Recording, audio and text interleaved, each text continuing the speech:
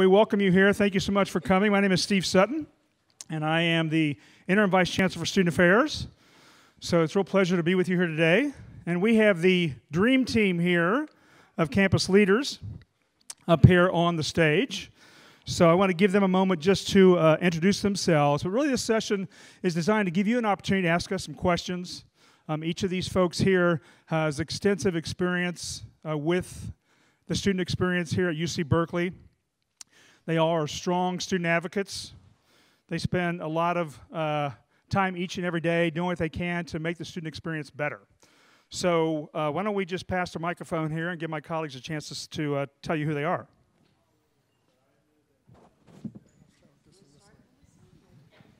You want me to start on this side? Good afternoon. Good afternoon, everybody. My name is Fabricio Mejia. I'm Assistant Vice Chancellor for Student Equity and Success. And what that is just a fancy title, meaning that I oversee a number of the equity programs at Berkeley, a cluster of programs called the Centers for Equity and Excellence, which has programs like Veteran Services, Transfer Student Services, EOP, et cetera, et cetera. Basic Needs Efforts, which is focusing on food security, housing security efforts, the Disabled Students Program, and also STEM equity programs. So those programs all report to me. Hi, everybody. I'm Kathy Koshland. I'm the Vice Chancellor for Undergraduate Education and a faculty member. I've been on the Berkeley faculty since 1984, and I am a proud Cal past parent. 2 of my kids went to Cal, and proud current Cal parent because my son is getting his MBA at Haas. So I have lived the student experience on this campus in a variety of ways over the last several years. My responsibilities are really to bring together all of the academic experiences for the undergraduate population. So a number of programs report up through me, like summer sessions and study abroad, the American Culture Center, Berkeley Connect, Arts and Design, the Collegium, and Educational Technology Services and Research IT. So there's a big portfolio of units that support all of your education, learning management system, many, many things like that. But what I really love is the efforts that we put into thinking about the actual experience, what kinds of things we can do better. Our goal right now is to be able to get every Cal student into some sort of research or discovery experience. And many of you will have that opportunity. Many of you will get a bit frustrated until we get to expand that. But we encourage you to look at all those kinds of opportunities on this campus, and we can talk about that more later. Hi, my name is Margot Bennett. I'm the Chief of Police at the University of California Police Department at UC Berkeley. I've been here for 15 years. I've been in law enforcement for much, much longer than that. My granddaughter tells me I'm old, and so I'm beginning to believe her. But I came out to Cal from the East Coast, from Virginia. I'm originally from Alabama, grew up in Georgia. And I came out here because I had the opportunity to work at Cal, and my goodness, who wouldn't want to do that? This place is renowned for all aspects of the academics, the research, and the living experience as well.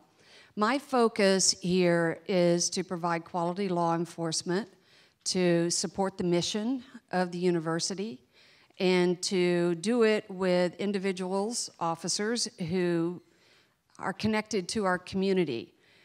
And we have a police department, it's 59 sworn officers. We're certified by the state of California. We patrol this area, we patrol in the city streets. We respond to calls. Many of you, I hope, never have to call us for anything, but I do encourage you to get to know us. We have a pretty robust night safety system that we employ about 60 students. So if you want a job, come on by. We pay $16 an hour. So line up, and put in your application, but we'll talk more about our safety services later. Good afternoon, everyone. My name is Marissa Reynoso. I use she, her pronouns. And I work in the LEAD Center, and I am the Director for Student Organization Advising and Leadership Development. And in the LEAD Center, we are part of the Division of Student Affairs, of which Steve is our Vice Chancellor. And in the Division of Student Affairs, we basically are looking at and supporting you in all the ways you can get involved and find community outside of the classroom. So whether that is in your residence hall communities, whether that's in a student organization, getting involved with public service, we really want to help you find a holistic way of nurturing yourself and your soul here in addition to what you do in the classroom, and making your classroom experience, illuminating that through your co-curricular experience. So how many of you are involved with a student organization or sports or student government currently? Right? Many of you. I would imagine that is the very reason why you're admitted to Cal, was the way that you've given back to your communities. And that's the reason. How many of you want to get involved here with a student organization? Fabulous, that's what I thought too. And so I oversee the team that advises our roughly 1,000 plus student organizations on campus. So if you can't find a group that aligns with something that you love, we can help you start one, and then we can have 1,201 student organizations on campus. But I guarantee there's many ways to find community on campus, and we want to help you do that here today. Okay, I know we have a mix of folks here. We've got some of you that have already decided for sure that you're coming to Cal in the fall, and some of you are probably still on the fence, trying to make that important decision. And we may even have others that are still just beginning that college exploration process. So I think during our conversation here, we'll be able to touch on all those different areas. Maybe we could start by having the panelists give 1 or 2 tips of ways that you think folks can be successful here at Cal. Well, I'll start. The first and most important thing you can do if you're a student here is meet with your academic advisor. And that is something that you sort of have to be proactive about, but it makes a huge difference if you can start to talk to someone early about what your passions are, what your interests are, what the opportunities are academically on this campus. And the reason I say that's so important is too many students, I think, come in and start to aim just for the things that they've heard about in high school. And depending on your high school, that may be a wide variety of things, or it could be pretty limited. So we have departments of linguistics. We have Department of Southeast Asian Studies, which covers language and culture. We have the music department that has disciplines in it like ethnomusicology. We have anthropology, psychology, sociology, political economy, economics, history, bioengineering, molecular cell biology, and in that department there are 6 different undergraduate majors: genetics, neuroscience, chemical biology. The College of Chemistry has 3 majors. There's a huge variety of studies you can do. There's American Studies, there's cognitive science. We have 64 departments and about 101 majors. If you don't talk to somebody, you're not going to discover perhaps the very thing that you care the most about. And I think I get most sad when I hear a senior saying, "If only I had known." Don't be that senior. Be that freshman who really begins to explore and find out about the variety of things that you can be studying. Yeah, I would say 2 things come up for me is one is, how do I put this? Become friends with your inner voice, your self-talk. There's this whole, there's a lot of research around emotional intelligence and that whole concept. How it connects to this is, if you're not aware of the messages that are happening to you as you come to Cal or choose to come to Cal, around your fear, around your insecurities, around what happens when you get a grade that you're not used to getting, that's below your standard. How does that work in your head? What is the voice telling you? What is that recorder saying about your value, about whether or not you're going to succeed, about what this means for your future? I think the more you become connected to that and understand how to balance that self-talk, the healthier you will be for that process.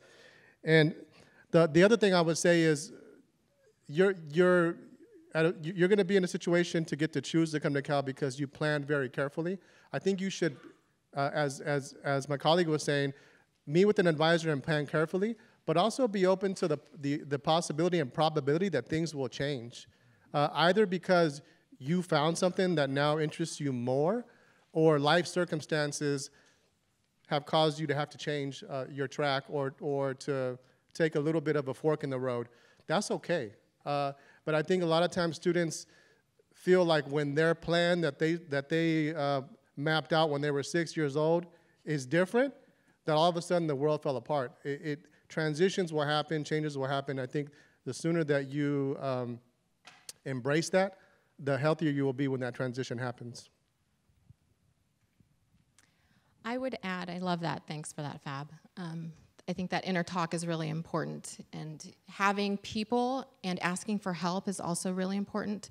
And know that while Berkeley seems and feels huge, and it is, there are many ways to find smaller communities on this campus if you look for them and if you ask for help.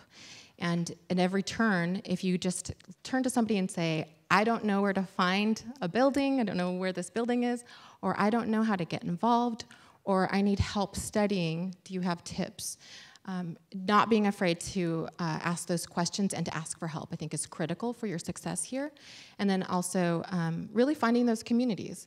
So if you find it within your living community, that's great. You're gonna find many homes here, and both physically, but both spiritually, and in terms of student organizations that you join, whether you get involved with the student government or you choose to tutor or do public service. There are many ways that you're going to find communities on this campus. So what I would say is find community, find ways to belong, and then once you've experienced that, turn around and do that for somebody else. Thanks, Marissa. I can only echo what the others have said. I spent 13 years in the FBI, and when I was at the FBI Academy, we saw individuals who excelled and were like the top of everything in their personal lives, but when we all came together, we were just average because we were all the same. And so you're gonna find that that's true here too. You didn't get here because you were average. You got here because you've got something that Cal wants to develop. And everybody around you is the same, which kind of puts you all on equal footing. So don't be surprised at how you feel when some things pop up while you're here. And parents, don't be surprised and put additional pressure on your students when you realize that they're performing pretty much like everyone else and not like the top of the class they came from. It's a very large campus, very inclusive atmosphere that we strive for, so join in. Have a good time. There are, there are plenty of people to help you along the way and support you along the way, so don't hesitate to take advantage of those things. I'm going to throw one up. Is that on? Yeah. I'll throw one more thing in here. Most of you are used to having a grade point average that is probably north of a 4. And I will just want to tell you that the average overall GPA on this campus ranges between a 3.1 and a 3.4. That's the average. And that's in all majors. And what that says is this is a place that is pretty demanding. So when you do earn an A around here, it's pretty special. But B's are pretty solid, and you should feel good about that. And parents, I want you to hear this, because you're used to your students doing things. And if they care to share their grades with you, which they don't have to do, don't go freaking out if you're going to help them, because they're probably going to be freaking out. But I just want to reassure you that this place is demanding, but it's incredibly rewarding, and it's wonderful. And you sort of have to find your place in that landscape. One other piece of advice, find a small class your first semester. Take a Berkeley Connect, take a freshman seminar, take a reading and composition class. All of those groups are under 20. And there's a place for everyone in one of those opportunities on this campus in that first semester. Okay. One more thing as well. I think we had a question? No? Yeah.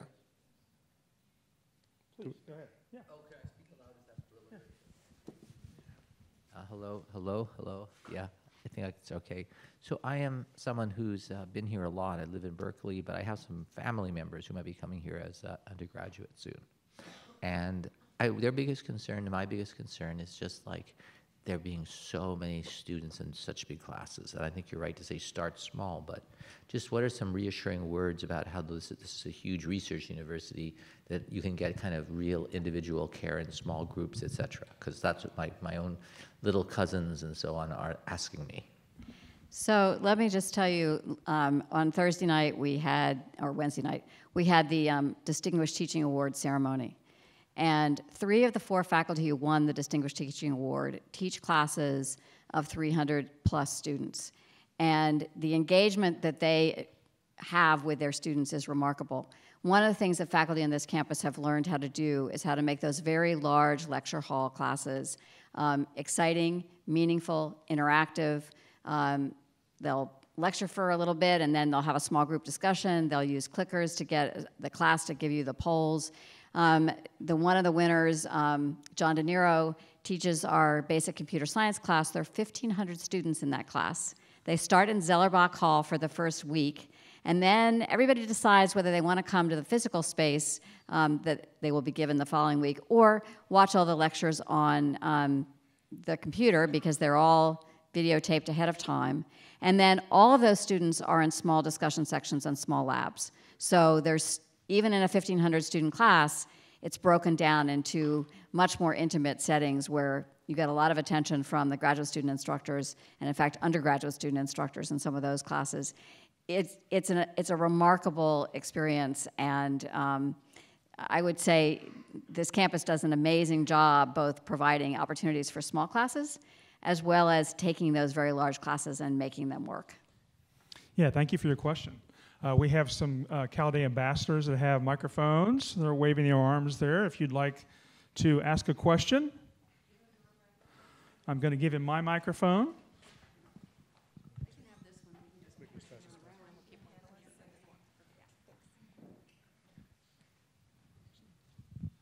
So while you're formulating your question, I know you all have questions. Maybe our panelists can give 1 or 2 descriptors of our community here at Cal. How would you describe our community at Cal? I'm going to need a second for that one.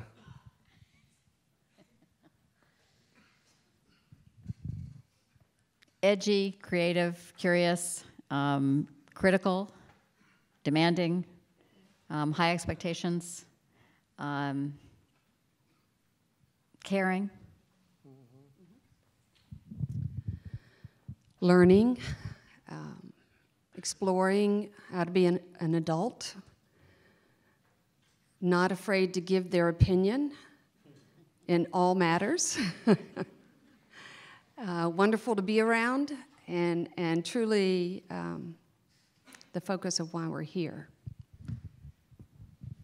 I'd say passionate, change makers, and service-oriented. And I'll just add vibrant and inclusive. And I'll add world-changing. I mean, there are things that happen here at Cal that really change the world. And we're trying to prepare each and every one of you to go out into the world and in your own way make changes in the world. Okay, who has a question? There's a question. I see one right there. Hello. The emphasis in education these days, K through college, is on experiential learning. Where in the curriculum are there opportunities for hands-on learning, project-based learning, experiential learning? Well, I'll let Kathy, but I have a couple of shots. Okay. So we are continuing to grow that dimension in the curriculum, adding new active learning classrooms in a number of places. If you've got to visit Moffett Library today, there are maker spaces in Moffett, and within the curriculum, Jacobs Hall and the School of Engineering has a lot of courses, some of which are open to the general student body. There's also opportunities in the College of Environmental Design for hands-on learning. There are American Cultures courses, which are engaged scholarship courses, where the hands-on is not so much making something as it is engaging with a community partner and working with them to resolve a particular problem or do a certain kind of research. So depending on what you want to do, there's the Blum Center with its the minor in global poverty, where students go abroad and do a project in another country that's around the area of interest for them. So I'll let Fab add in. Yeah, I mean, the short answer is there are hundreds of opportunities. It makes me think of how we think about a student putting together their course load for a semester. And typically what we want them to think about is also the experiential part, the skills building to prepare you for graduate school or the next phase of your life career-wise. So that could look like units to go tutor at a nearby school, right? So there are many partnerships that departments have with programs off campus that allow them to have those avenues. The Public Service Center is another hub on campus that connects students with projects that go to New Orleans and do building of houses, et cetera, et cetera. So many things operating. And while the purview of my area is not within the classroom, the experiences that I think our own students create within student organizations and within the communities offers that experiential learning opportunity as well. So many of our students are doing work within the community, whether it's with the Public Service Center or going on outreach trips themselves. So we have a group of students who work on the access to public higher education, into higher education in general, by going into local community or schools, both here and throughout the state of California, in order to demystify what it means to go into higher education. And so you get those experiences, and those experiences in the student organization experience, whether you're serving in a leadership position, planning an event on campus, whether you're planning Holi, the Festival of Colors here on campus, or you're planning an awareness week around sexual violence and sexual harassment prevention, or ally work, or on the Earth Week, right? It's also, we're celebrating Earth Day, so we have students who are passionate about sustainability on campus, and so they will do much of that work on campus, but within their student organization experiences, and that often informs and again, illuminates what they're learning in the classroom and what you'll learn in the classroom, and then takes on a practical approach in implementing it within a student organization experience and bringing that to the entire campus community and beyond. And also, this is a campus that highly values our First Amendment right. And so you're going to have an opportunity to attend a lot of lectures, a lot of events, a lot of speakers that will challenge the way you see the world, the way you view things. And they may not necessarily fall within your value system, but the thing that's really good about all of that is it teaches and it reinforces that tolerance and respect for one another.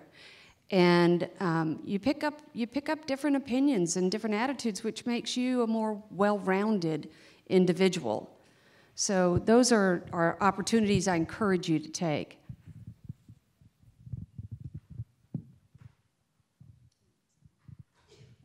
Looks like we have one down here. What are some tips and tricks for kind of getting plugged into finding resources, you know, creating your own research opportunities, getting jobs and internships and whatnot? So there are lots of entry points for that. There are 11 departments that have a Berkeley Connect experience. That's a one-unit mentoring program. That's a way to get introduced to a number of ideas about work in those particular disciplines.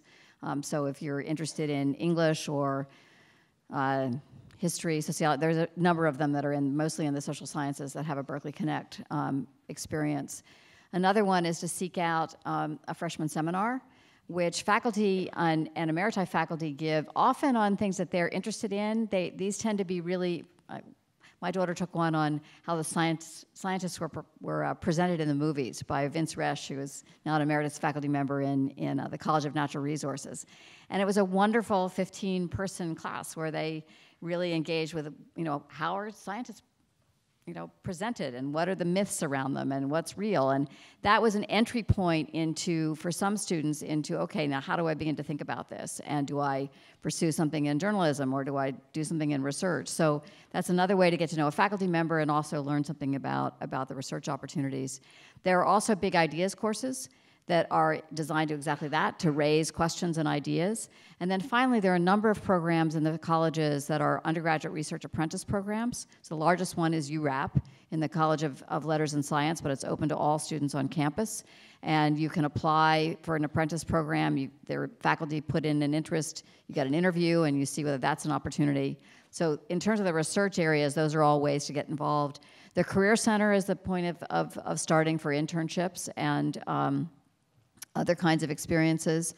Some classes have an outreach component associated with them, and that's another way to get involved. Marissa, if you want to add some, or Fab? Two quick things is also think about the summer before you start your official first semester, is Summer Edge, Summer Bridge, those opportunities to really engage in that experience in a way that is less crowded, less intensive from the perspective of how many students are here in the fall. So I would say that. And to Kathy's point earlier, your advisors are really, part of their role is to make sure that they're helping you with your roadmap.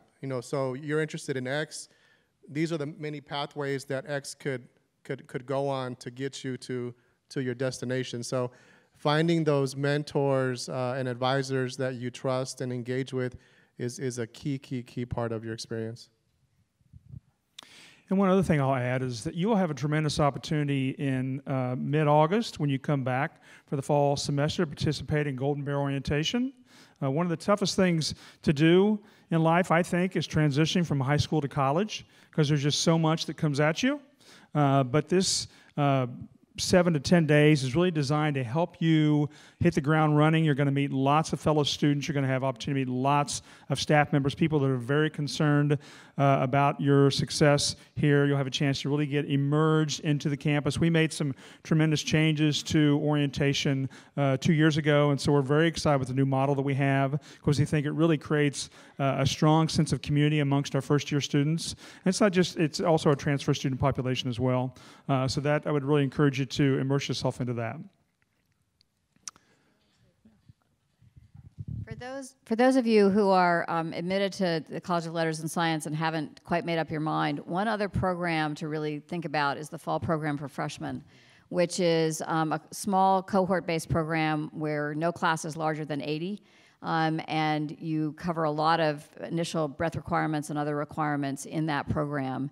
And you're a full Berkeley student. Your classes are just in a special location right on the edge of campus. And as I said, its hallmark is small classes, a lot of high-touch advising, and those students get a really, really great start in this institution. Their grade point averages tend to be higher, and they have a very, very high graduation rate. So I encourage you to look at that program as a way of making Berkeley both small and also giving yourself a really good start.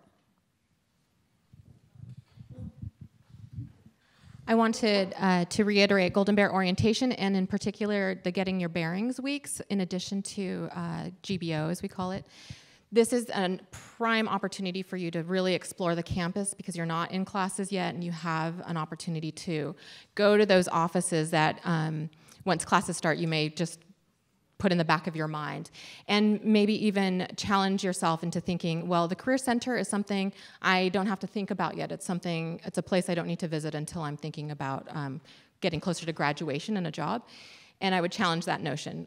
Visit them as soon as you need to. Visit all of the resources you have available to you in your downtime.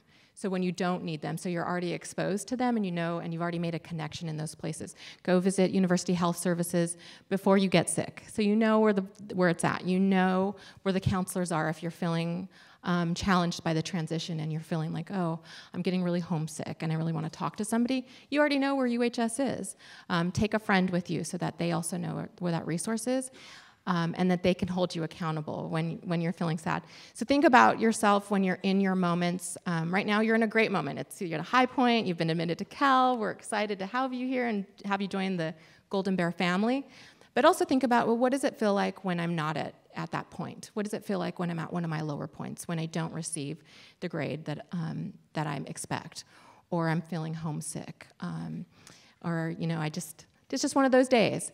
What does that feel like? What do you need in those moments, and who do you need in those moments? And so share that with somebody you start to trust and build trust with now, whether it's your roommate, or share that with your family members so they know what that's like now, so that when you reach out and say, I'm struggling, I need help, it's not a surprise, and they're ready for it, and you're ready for it too, because that's also part of the experience. It's okay to feel that, to feel homesick, or to feel sad, or to feel frustrated by an overwhelming large Research One institution is normal. So don't beat yourself up if you feel that way about that, but go seek those resources before you need them and build connection and relationship with them so that you're ready for them when you do need them. And come visit the Lead Center. We'll help you find those communities to get involved with. Hi, yes.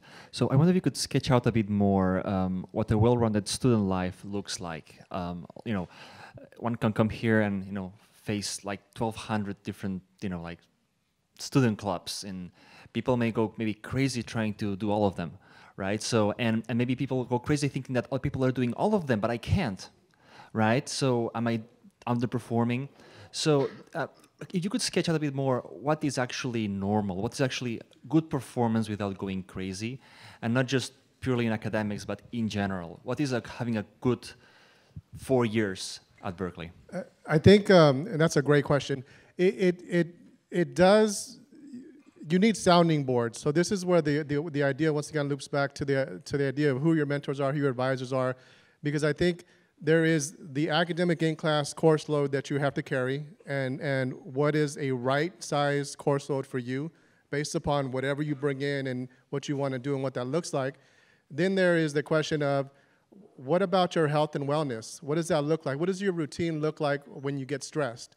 Is it working out? Is it music? Whatever that is for you, and thinking about that piece. What are your family responsibilities, and what does that look like? How do you imagine continuing to stay connected with your loved ones, your support system, and what that means? What are your other responsibilities, right? We have students that are student parents that have children or dependents while doing their course load. So that looks a little different for them because they have to put that into the mix, right? And then lastly, as funny as it sounds, you map out a 24-hour day, and typically students are like, I'm gonna do this, I'm gonna do that, I'm gonna do that, and when are you gonna sleep? What does a healthy sleep schedule look like for you? And they'll be like 4 hours, 5 hours. No. Like, what does it really look like to be sustainable with a sleep schedule? So let's throw in 7 hours, and let's map out what a healthy week looks like for you. And then it'll be iterative, right? You'll have discussions about what that means and what that looks like. And I think a lot of times we convince students, you want to grow and challenge yourself all the time. But I think how that starts and how that builds is really the key, right? And what I mean by that is, if you try to do it all, if you go into a candy store and eat all the candy, you're going to have a stomach ache, right? You got to pick and choose and build towards something. That analogy fell apart quickly, but you get the idea. When you come in, you want to make sure that you're going to be successful. If at the end of the day you took 14 or 15 units and participated in a student group and had a healthy routine and slept well, and you got straight A's, thank your advisor for that. And then next semester you build a little more, right? And you keep your ability to cope and manage gets better as your Cal career extends. One of the things we try to do at Cal is to create small communities for students so they can create a home base for themselves, a place where they can feel grounded. For example, we have seven different theme programs in the residence halls where students can be part of a smaller group, and that provides that stability that Fabrizio was talking about in terms of being able to have a cohort of students that you're working with, you're living with. In some cases, it's through academic programs. In some cases, it's through a student club or organization. So I think that's really important in terms of providing that stability, trying to keep your routine there in terms of working out, your sleep, your mental health and wellness. Those kinds of things are really critical. I was just going to say, college is not high school. And many of you were involved in multiple organizations, multiple clubs, took a really solid course load, played a sport or two, were engaged in a whole lot of things. And the academic demands on you are going to be much greater. They're going to be much less structured, so you're going to have to figure out how to organize your time. And I think Fab's advice was really good. Get involved in something you really care about, at least one club, organization, volunteer activity, something that takes you outside of the library or your dorm room, and do get out of your dorm room. Explore this campus. You have free admission to the Berkeley Art Museum. It's open Wednesdays through Sundays. You get a discount on the Pacific Film Archive, amazing film program. You have access to the collections, the Bancroft Library. This is a treasure box, and there's no limitations on your access to those collections and those opportunities to explore. So, when you're sitting in Doe Library and you get a little bored, go down to the stacks and just explore in the stacks. Don't spend all your time with your nose just on your algebra or your calculus book. Say algebra, calculus. It's important to get out and look at things beyond your classes. And I also want to say to Fab, if I had to do over again, sleep would be the #1 thing on my list, followed by making sure that I ate a reasonably well-balanced diet. And it's amazing what those two things do.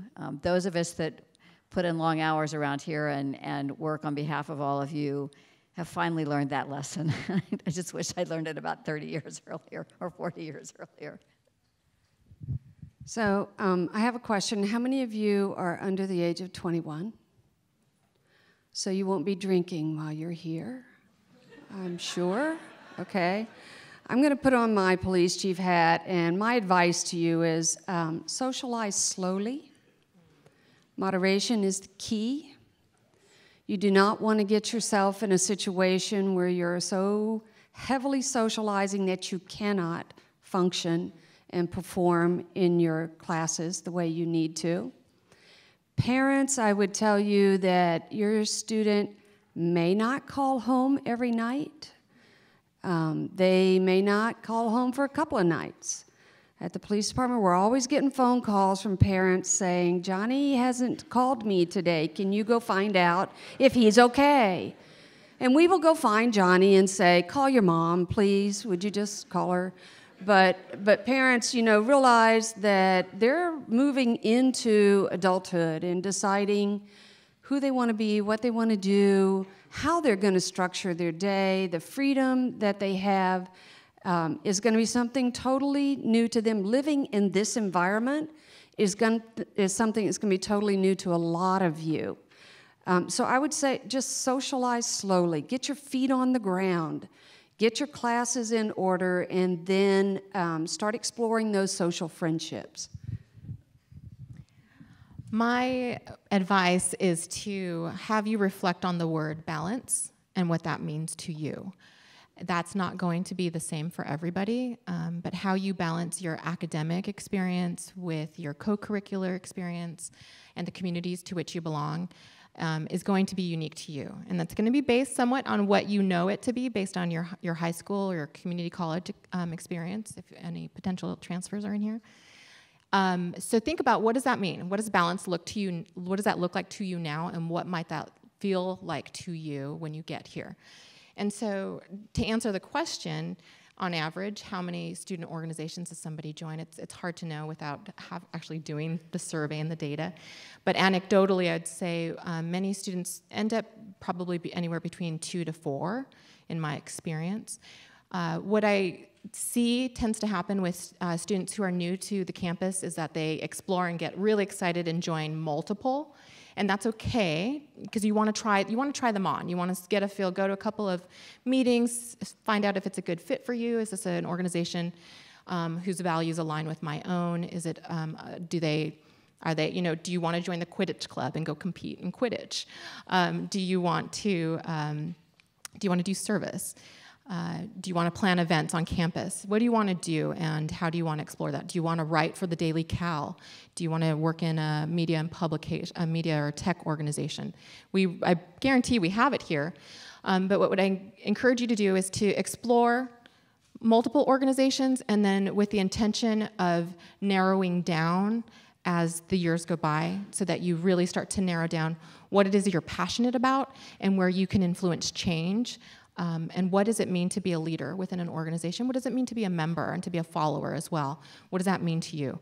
Leadership to me, and the way we talk about it in the Lead Center, is not about title. So we're not talking about somebody who has president or vice president in their name, but leadership is, what are your values, how do you act on those values, and how are they in alignment with your own? And then how do you work in community? How do you build a team? And what does that mean to you to work in community? So, and that's something that's reiterated not just in your co-curricular experience in your student group, but is also something that you're exploring in your classrooms. What does it mean to be part of a study group? What does it mean to work on a group project? So you'll explore what role you play when you're in your group. You can start exploring that now. What role do you play in your family and with your friend group now? You'll start to see those themes and those threads play out through your experiences here. Reflect on those things and then apply them to your student organization experience, so that when you decide, this is the one I'm really passionate about, this is the one I want to become influential in, I want to actually be a leader of this organization and I want to welcome others into it, then that's what we want you to do. You can start broad, but I would say narrow down and make it balanced for you. Next question.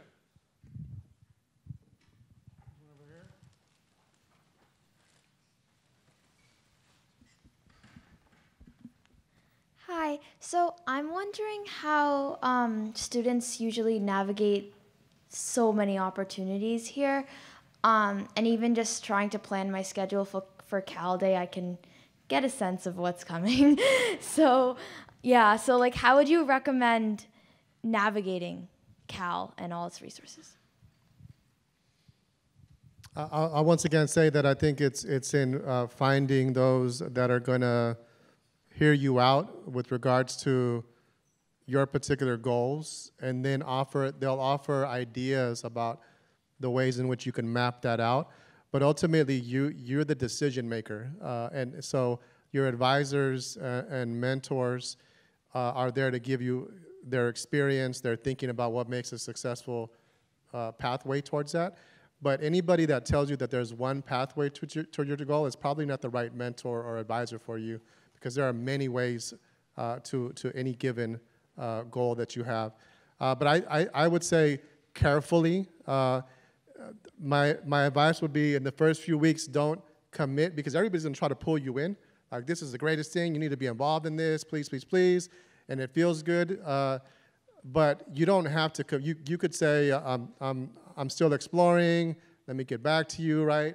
Try a few things, and try not to commit to too many things in your first semester, even though you're going to want to, because everything looks so great.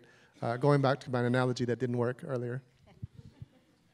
I would just say you'll have access to Golden Bear Advising, which is an online advising tool that's been developed for each of the colleges.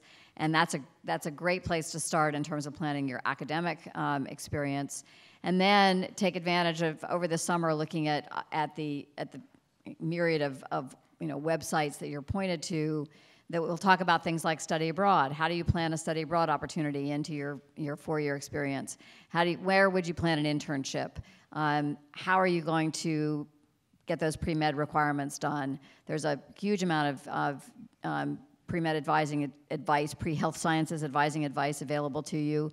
Those are the kinds of things that you can spend some time in the summer.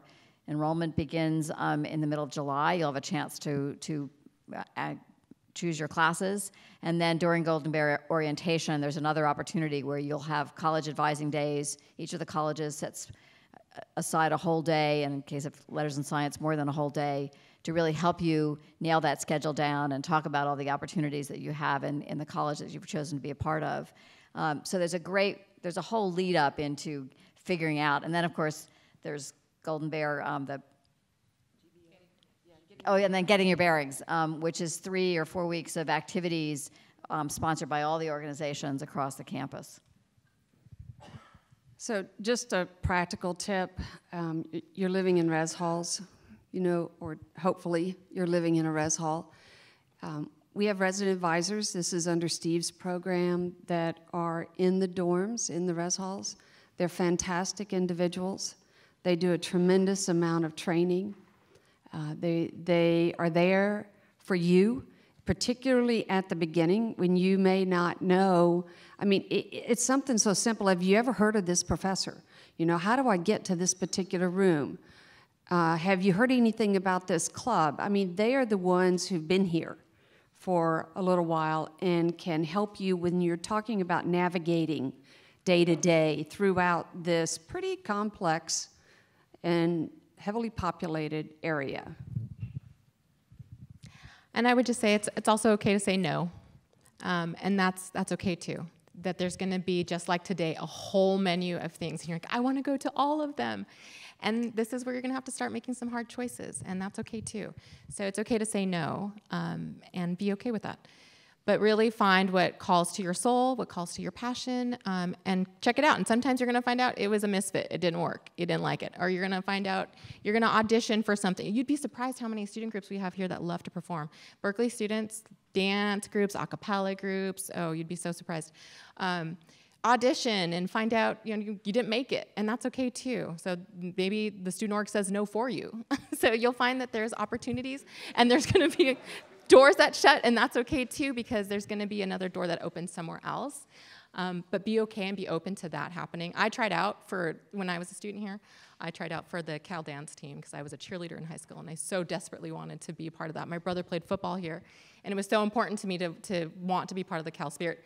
And I failed miserably. It was great. It was fantastic. It was awesome.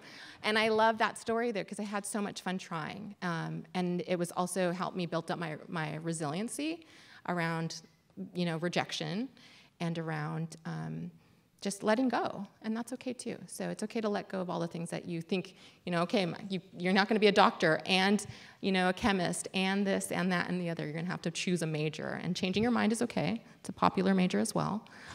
But have a goal in mind and make sure you also have that beacon of light that you're working towards that keeps you guided. Question over.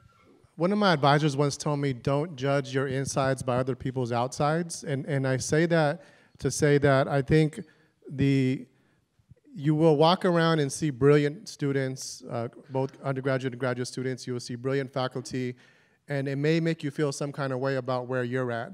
But you don't know what they walk with. You don't know the challenges they face. You just see what they present in classroom, or when they open up their mouths and they speak beautifully. And you think like, I'll never, get to be that articulate. And they look at you and probably think the same way. So just be cognizant, and that connects back to the inner voice thing about the messages you're giving yourself regarding that. There's a question over here. Okay, we got time for one more question. Way up in the back there. All right, so could you talk a little bit about security and safe behavior in and around the campus? Yeah, I'll pass that over. I was expecting that question today.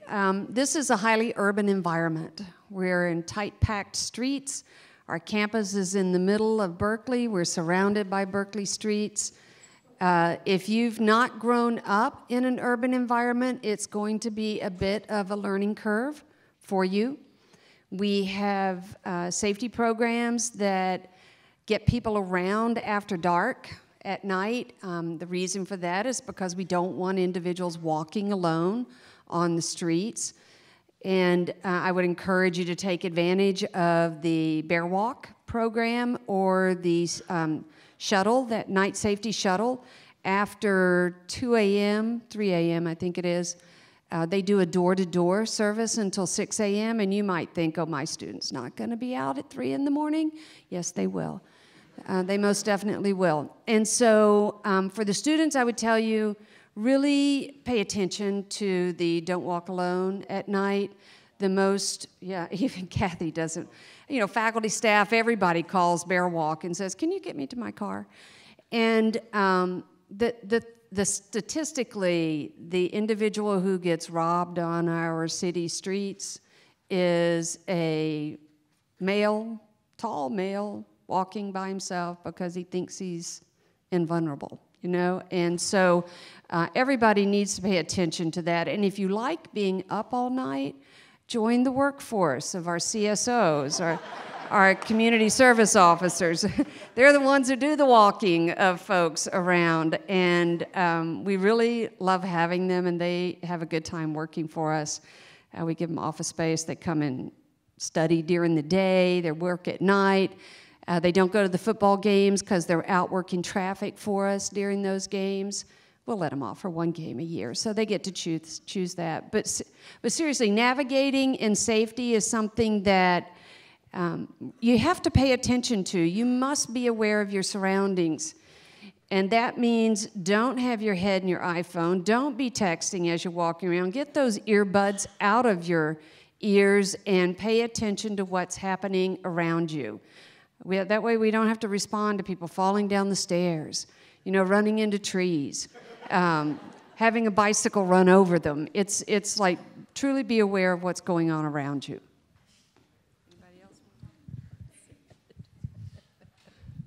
We also have several security measures in our residence halls. If you happen to live on campus, you've got to use a key card to get into your building. We have a security monitor program where we have a student living or sitting in the lobby from 6 a.m. till about 2 in the morning, making sure that people coming into the building are supposed to be there.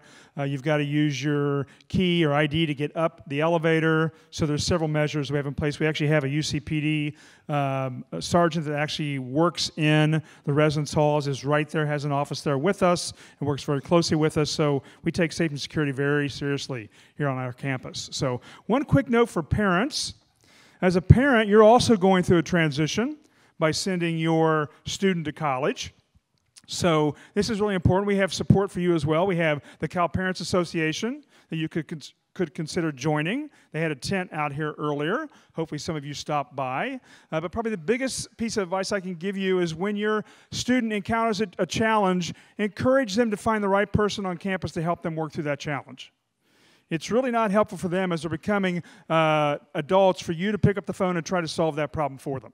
There's lots of people here that are prepared to assist them and empower them in working through that issue. And the best thing you can do is encourage them to seek somebody out to solve that problem. So thank you so much for coming. We'll stick around for a few minutes if you have some additional questions.